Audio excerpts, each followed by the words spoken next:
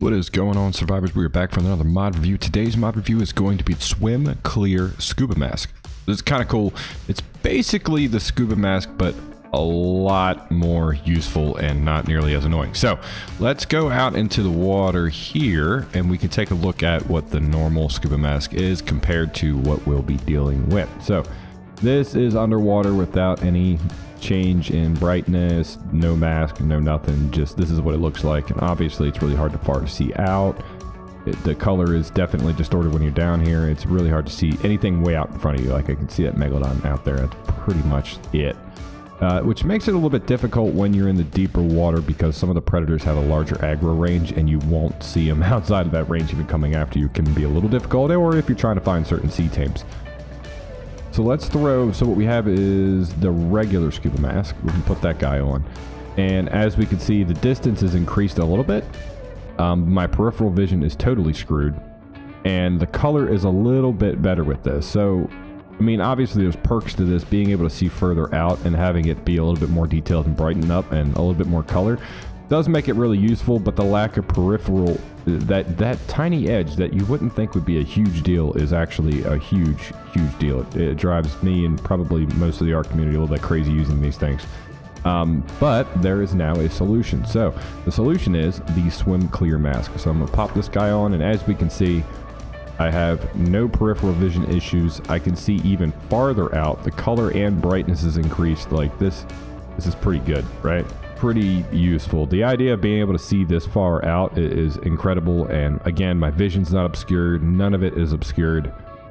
Totally useful. And a lot of the stuff that renders in, like I can definitely, like if we're just looking at these patterns of rocks and megalodons, and if I switch back, like there's not a whole lot of color to them, not a whole lot of color to the megalodon. Even some of those rocks further out are barely even visible, really. And we toggle back to this guy. It's a significant difference between the two. This is absolutely crazy. I love it. Absolutely love it. A small mod, obviously, so this isn't going to be a really long review. It's kind of a cut and dry about what this thing does. But let's get back on the shore here. We'll talk about crafting it and other configurations, because this does have a customizable INI where you can change exactly how this goggle functions with color. And I should probably... Get away. Get away. Oh, swim for your life. Oh, I'm not swimming fast. Let's get out of here before we get eaten by sharks. That would be bad. Alright. Shark safe now. Mark safe from shark attack this time. What we have is, so the Swim Clear, you actually will make it on your inventory instead of actually on a fabricator, and it costs the same thing that a regular scuba mask does. So once again, you won't have to craft it on a fabricator, but you will need the same things that you would need to craft the scuba mask. In our engrams, I believe it's called be under Swim Clear as well. So we unlock it at level 81. And like I said, you craft it on your person, and it does require the scuba mask engram to be unlocked. As far as that goes, I mean, there are some other things to note. In the INIs, you'll be able to change like the default of like how far you'll be able to see out with it, how bright the colors are when you're underneath. And you can actually change like the blue tint that you see underwater. You'll be able to toggle that a little bit. So if you want it to be a bit more real color instead of that underwater blue tint to it, you can change that as well. And the other thing that you'll get when you craft it is this cool little tech helmet skin. So if we get a tech helmet in here, let's search for, if I could spell helmet. Boop. All right. So what we do is we throw this skin over here. Over here. There we go. So now you have the tech helmet on top of it as well. So tech helmet did the same thing when you had it underwater. It still did distort things a little bit. And what we can do is go back underwater and check this out. So this is no mask, obviously. We don't have a mask on. And then what I'll do is get another tech helmet. We'll compare the two.